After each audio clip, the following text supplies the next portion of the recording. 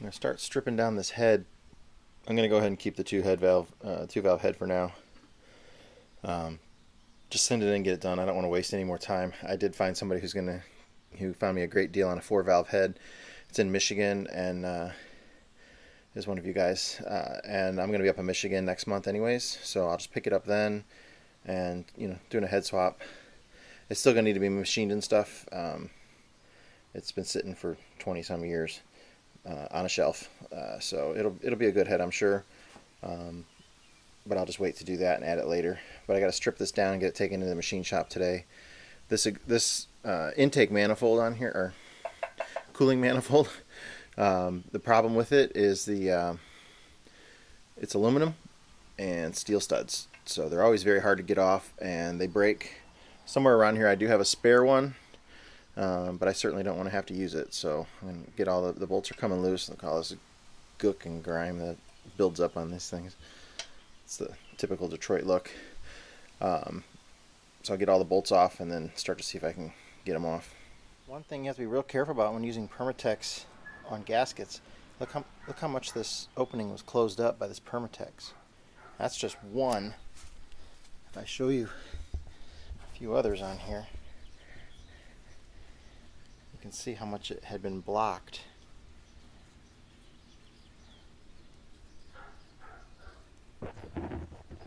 So, I mean, that's a good 25–30% restricted by Permatex.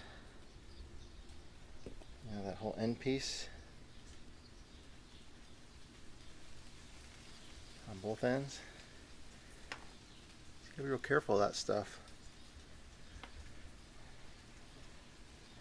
So I'm getting the head stripped down. I'll take it into the machine shop here. I got the manifold off, no problem. Going to Young & Sons to drop off our head. They work on lots of 2-strokes here.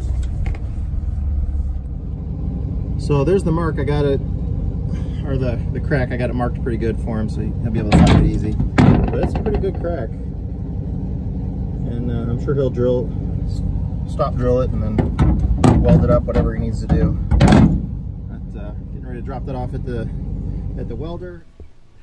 So I am having some success finally with this bolt that's way back there. I had to make a tool. Also, it's really windy out here today, so hopefully the new wind attachment that I have on the new microphone is working. But to make a tool, I had to take an old crow's foot and bevel it down like that to match, because it goes up against that bell housing so that it's got the bell shape to it. And then the other side of the extension, I needed to bring it back so that it could get into place. But this is working. I have turned it at least one full revolution already. Whoa, that was bad. Let's see if I can.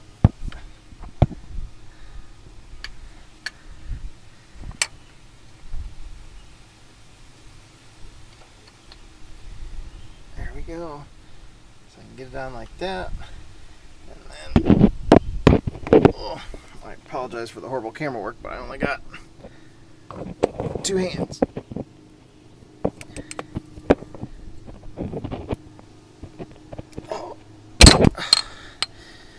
Good for the phone, but you saw it turn, hopefully.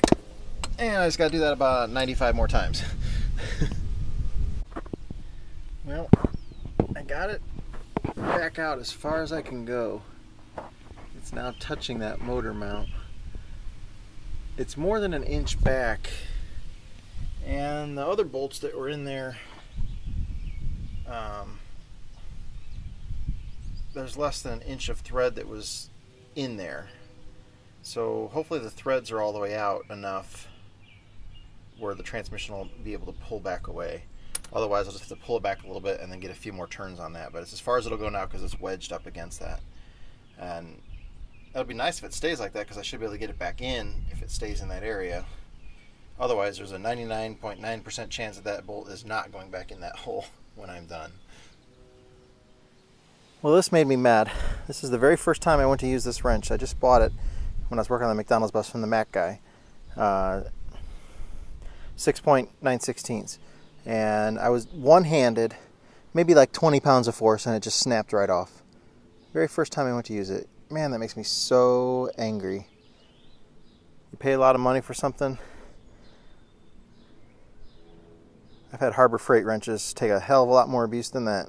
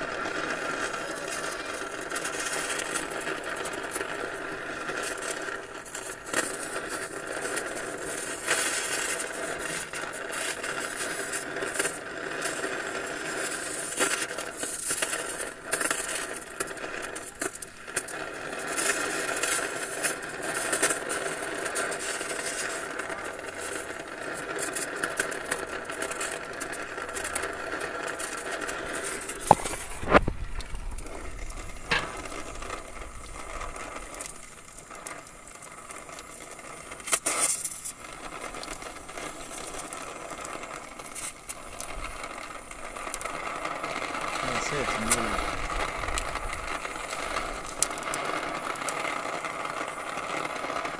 Because there's a gap in the transmission now, right? That wasn't there earlier. Unless it's just a shadow that I'm seeing.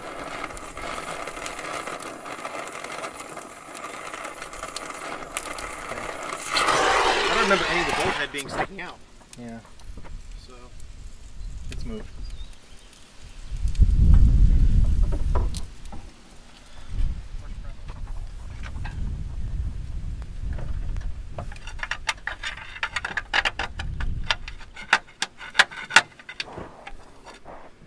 Try to tap between the two surfaces.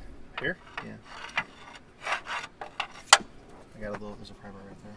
A little one.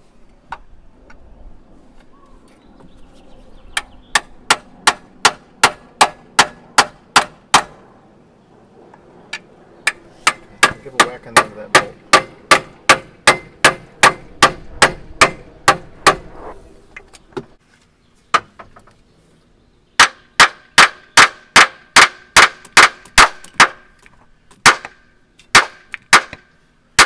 Moving. Not very well.